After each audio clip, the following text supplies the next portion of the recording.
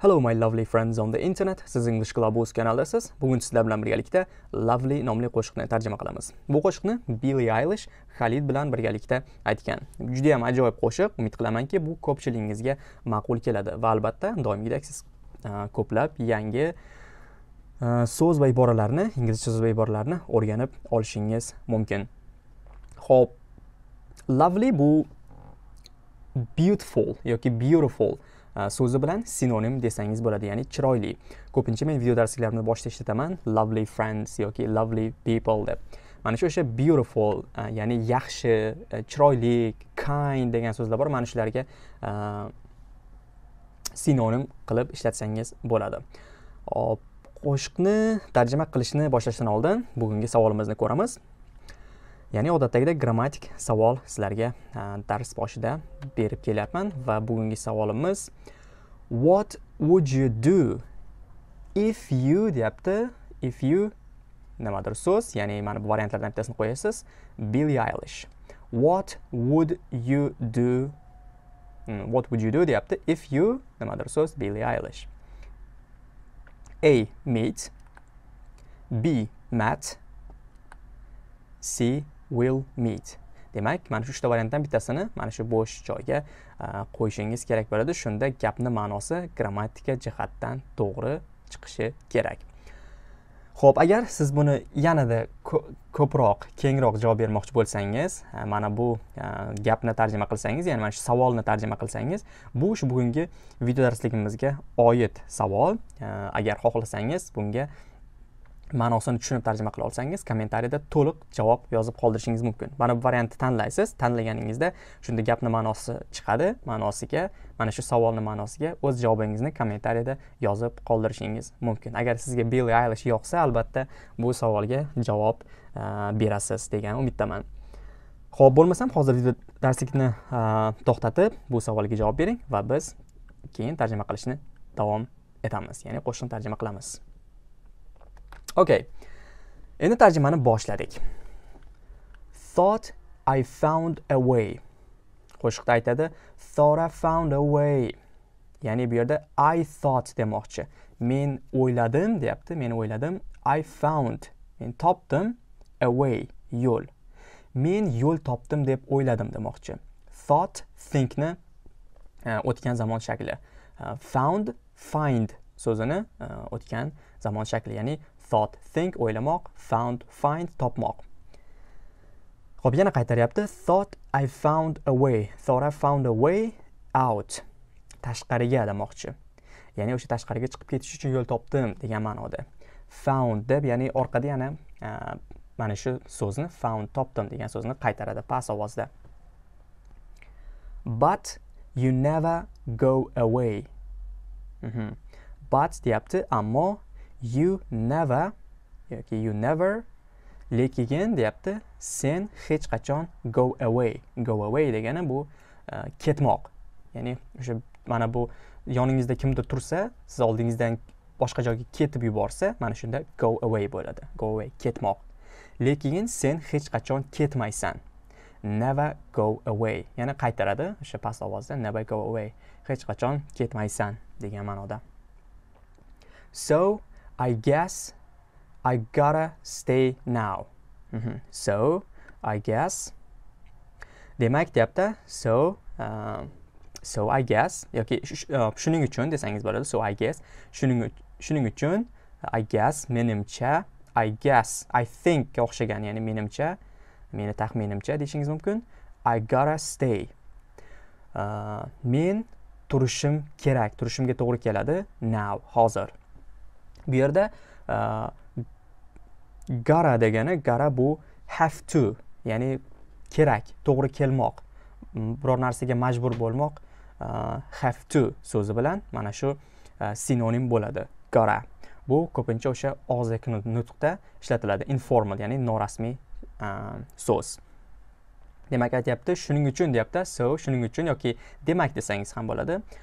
Demak, taxminimcha yoki menimcha, men hozir demak men hozir qolishim kerak. Stay, qolmoq yoki turmoq, qolishim kerak, qolishimga to'g'ri keladi. Ya'ni bu yerda o'sha sen hech qachon ketmaysan, shuning uchun men bu yerda to'g'ri qolishimga to'g'ri keladi deb o'ylayman degan ma'noda. Davom etamiz. Oh, I hope someday. Oh deyapti. Oh, menimcha buni ma'nosini bilasiz. Shunchaki bizdagi anaqaga o'xshab, deb o'zbekchaga desangiz ham bo'ladi. I hope someday. Men umid qilaman deyapti. Hope umid qilmoq. Someday bir kun kelib desangiz bo'ladi yoki bir kun. I'll make it out of here. I'll make it out of here. Men umid qilaman bir kun kelib deyapti yoki kun kelib. I'll make it out of here. Make it out of here mana shuni shu holatda agar xohlasangiz yozib qo'ysangiz bo'ladi. Bu juda ham ko'p ishlatiladi. Make it out of here degani bu yerdan qochib qutulmoq.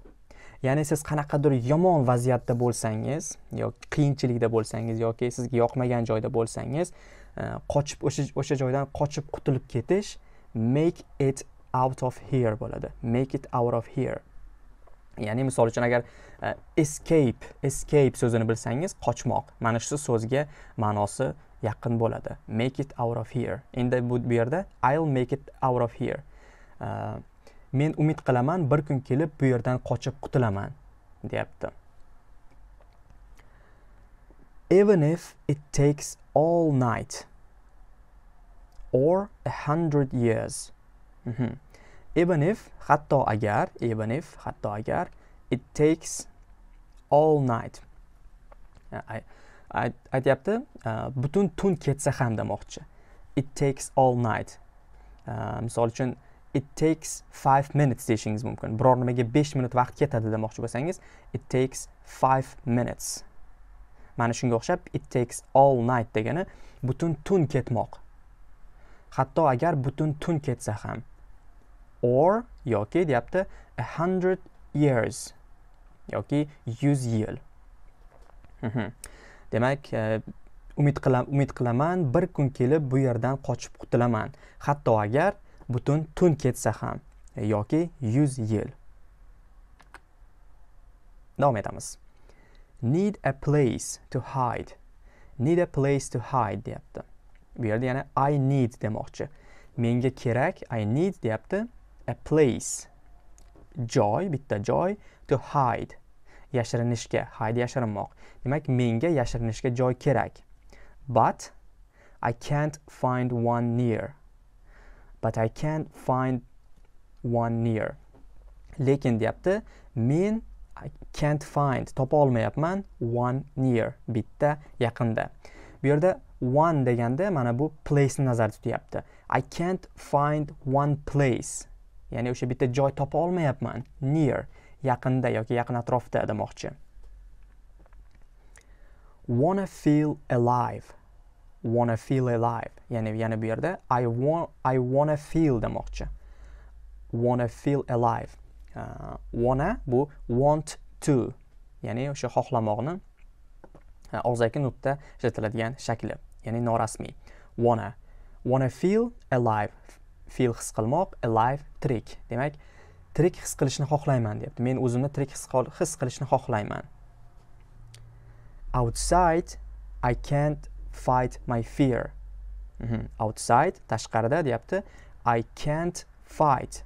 Men kurasha olmayman deyapti. I can't fight my fear. Meni qo'rquvim bilan demoqchi. Ya'ni meni qo'rquvim bilan kurasha olmayman. Tashqarida men qo'rquvim bilan kurasha olmayman.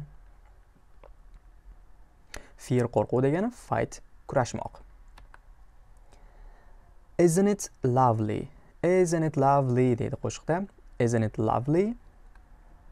All alone. Isn't it lovely? Isn't it lovely? Bu yerda lovely o'sha beautiful, chiroyli yoki go'zal deyishingiz mumkin.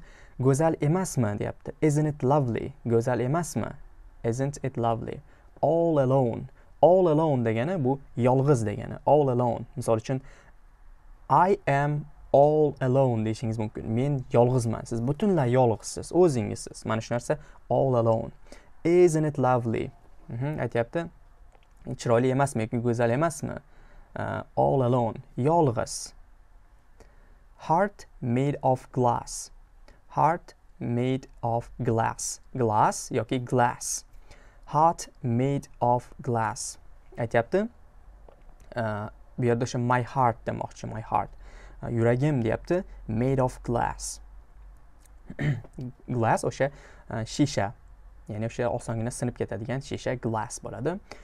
Made of degani dan yasalgan. Meni yuragim demoqchi o'sha shishadan yasalgan. My mind of stone. My mind. Xo'p, meni anaqam deyapti. My mind meni nima deydi? My mind meni miyam, meni my mind meni o'sha siz anaqangiz o'ylashingiz. Mind, my mind of stone. Ya'ni o'sha meni miyam anaqadan toshdan demoqchi. Of stone. Stone tosh degani.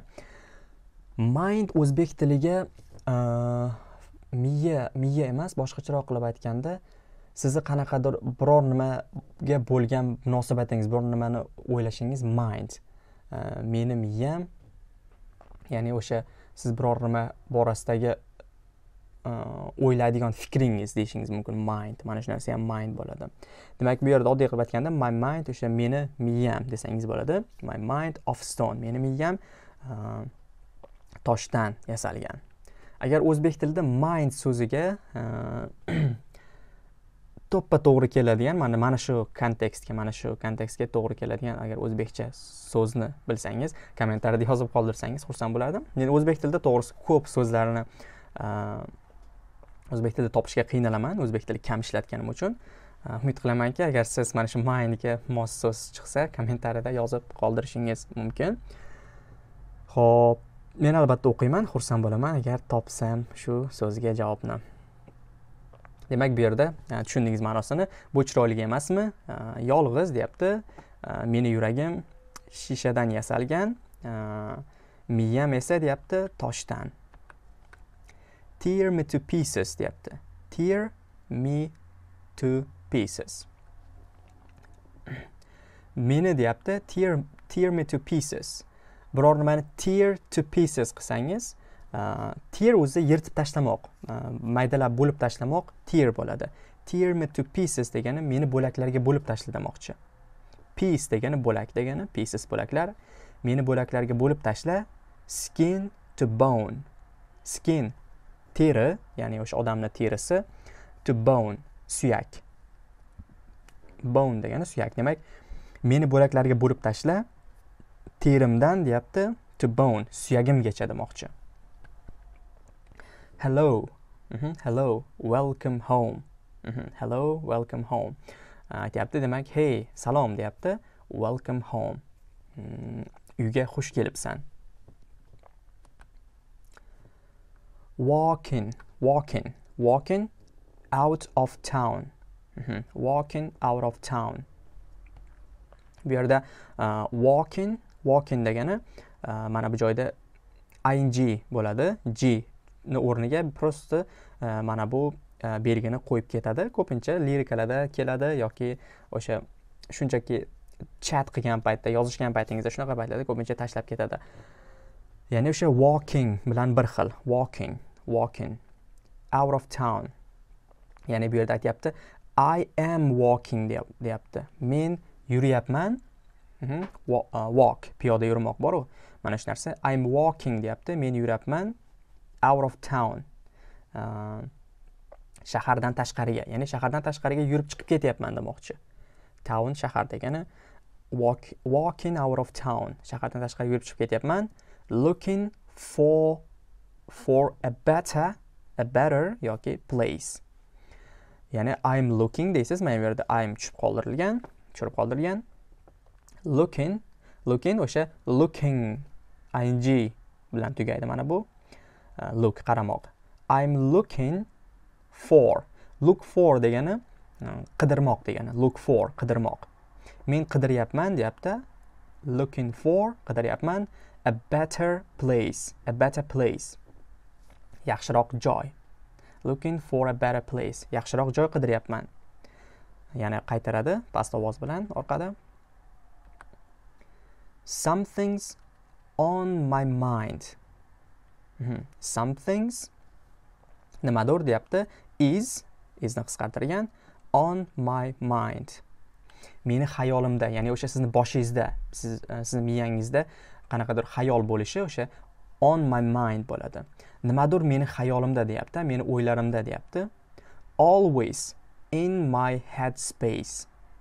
Har doim in ichida deyapti, my head space. Meni boshi. Head space bu yerda o'sha boshingiz ichidagi bo'shliqni nazarda tutyapti. Miya ichidagi, bosh ichidagi bo'shliqni head space. Head bosh degani, space bo'sh joy. Bo'sh joyni space deydi. Demak, bu yerda o'sha head space, bu yerda o'sha mind ga o'xshagan, mind bilan bir xil ma'noda kelib desangiz bo'ladi. Har doim meni o'sha boshimda, meni xayolimda, nimadir meni o'ylarimda, har doim meni xayolimda desangiz bo'ladi.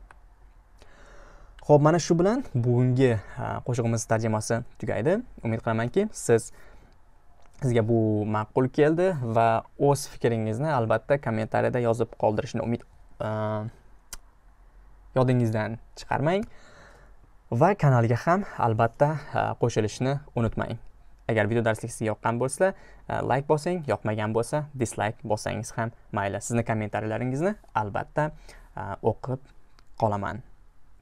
Keyingi darsliklarda ko'rishguncha salomat bo'ling.